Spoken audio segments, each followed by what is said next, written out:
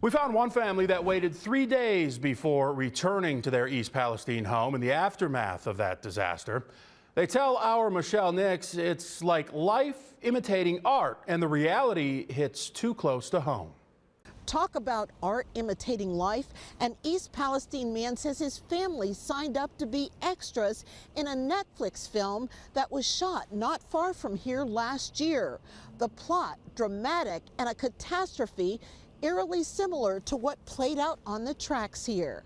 But living through it, you get a different perspective, and it's harder to take in some ways it hits very close to home, but in some ways you can't necessarily capture the range of emotions. Ben Ratner, his wife and 4 children lived 9/10 of a mile away from where the massive train derailment, fire, and controlled explosion happened.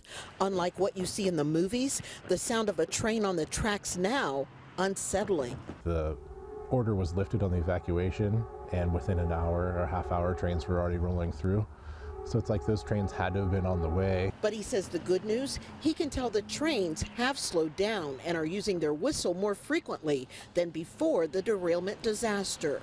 They're going much slower than they were before, so they know people are paying attention safety-wise.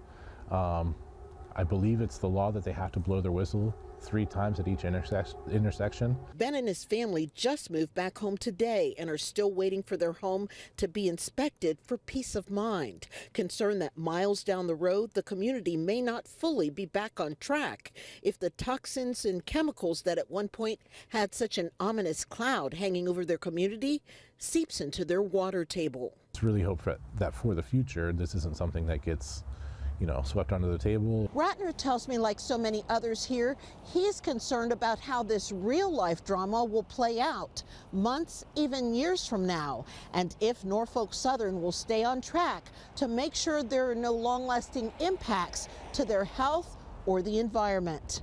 Reporting in East Palestine, Michelle Nix, 19 News.